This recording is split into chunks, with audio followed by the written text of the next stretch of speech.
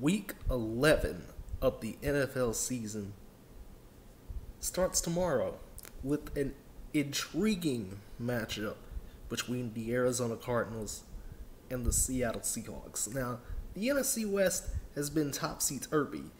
Been a great division to watch so far this season, giving us some great games, and the NFC West lead is up for grabs in this game. The Cardinals can take a little bit of control, not too much control, because the Rams and the Seahawks are still in it. If they win this game, they are riding high off the momentum from beating the Bills last week. And can the Seahawks defense stop the Cardinals? I don't know. We'll have to find out, because it's been a rough going for the Seahawks defense, especially their pass defense. Oh boy. Rough time when you're 32nd in the league, dead last in pass defense. Can Russell Wilson finally get himself back together? He was throwing touchdowns and stuff like that all throughout the first half of the season. Now the last couple of weeks, he's been looking kind of off. The offensive line isn't protecting him as well as they should. And how in the world will Kyler Murray do? How in the world will that talented core of backs and receivers do for the Arizona Cardinals? Because, man, those guys can light it up at any time. We saw how last week, and we're going to see it once more.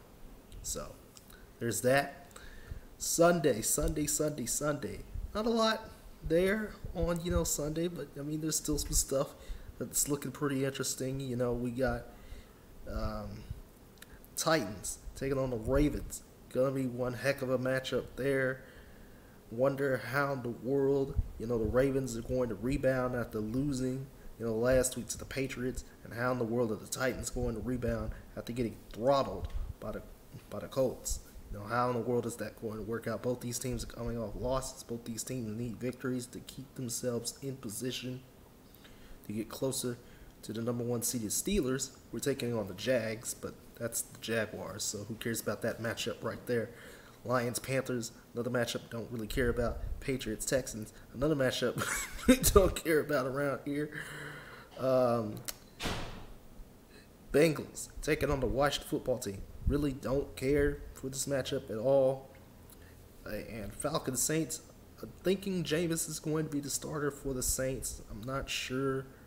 I don't really care for this game at all. There's nothing really to talk about with this game. It's the Falcons. They are not very good. Not very good team to watch. But the Eagles-Browns is this is only for, otherwise this game wouldn't really matter all that much. The Eagles and the Browns is going to be interesting for a lot of reasons. Because the Eagles still lead in the NFC East, and as a Dallas Cowboys fan, we need the Eagles to start losing more games. But, there could be some potential for, the NFC East to look real interesting by the time Week 17 comes. And, the Browns, they have to get it together. They lost Odell Beckham a couple weeks back. I haven't seen them play in a few weeks, so it'll be interesting to see them play against these Eagles who are coming up to Cleveland. Again, just need the Eagles to start losing more games. And Titans-Ravens is going to be fun too, so. Oh boy. Next up, we have a couple of games, 3:05, Dolphins, Broncos. There's nothing really to see here. Tua Tagovailoa should, keep his hands real clean because the Broncos are not very good. Jets-Chargers, pretty much a glorified, Chargers victory at this point. The Jets are that bad. There's just so much drama surrounding the Jets that there's no point in talking about it. And the Chargers, they just need to, keep on. They still have a very small chance to get into the playoff hunt, with the 17 playoff in the AFC and the 17 playoff in the NFC, making a total of 14 teams. So, still a little bit of a chance with the Chargers, but not too much of a chance right now. Monday night, Rams take on the Bucks. It's going to be one fun game. Another AFC West matchup. highlights on Sunday night, the Chiefs taking on the Raiders. I wonder how in the world are the Chiefs going to do, because their only loss is to the Raiders. And the Raiders, they've been looking pretty interesting. They've been looking pretty good the last couple of weeks, I'll tell you that much. They've been looking like a team that can play. And, it's just going to be one hell of a matchup on Sunday night. Rams Bucks, on the other hand, I think it's going to be good too. But, which Buccaneers team are we going to get? Are we going to get the Buccaneers team that's been going straight through foes? Or is it going to be the Buccaneers that basically lied down and played dead for 3 hours against the Saints twice? Because if the Rams start to dominate on defense, it's going to be harder for the Bucs. It's going to be harder for them to get this victory. But, the mainstays, of course, we got to talk about these two games last. First off, let's talk about my Dallas Cowboys taking on the Minnesota Vikings. Dalvin Cook has been looking pretty damn great this season. One of my picks for comeback player of the year. Last year I said Aaron Jones. This year I'm saying Dalvin Cook. Man, if he gets going, and I'm not sure what in the world the Cowboys thinking having Andy Dalton continue to try and start. He's back from COVID, concussion protocols, whatnot. Should be Garrett Gilbert, but we'll see how in the world this goes. This game probably should have been flexed back to noon. But whatever, it doesn't matter. Yeah, Cowboys, not very good.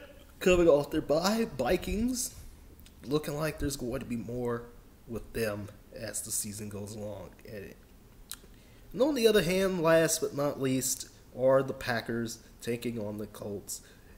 Man, when I tell you this is going to be good, this is going to be good. The Packers, they have looked very, very good throughout the season. A couple losses here and there, but the Packers have looked like a good team. They've looked like a good team. There's been some times where, the defense kind of gets away from them, and, there's been some times where Aaron Rodgers hasn't played, to the best of his abilities. But they are taking on the Colts, and the Colts could bring out a lot of things in a team. And the Colts, they're a strong defense, strong defensive team. Phillip Rivers may lead them on offense. He may trot them out there. But it's really the Colts defense going up against Aaron Rodgers. How's that matchup going to go? I wonder, if the Colts do get going on offense, because they can get going on offense. They can. How in the world will the Packers defense adjust? It's very simple. So yeah, that's week 11 in a nutshell. About 5 or 6 games that look very intriguing, very exciting matchups this week. Unlike last week where it was a complete and total, utterly bad slate. But this week looks a lot better.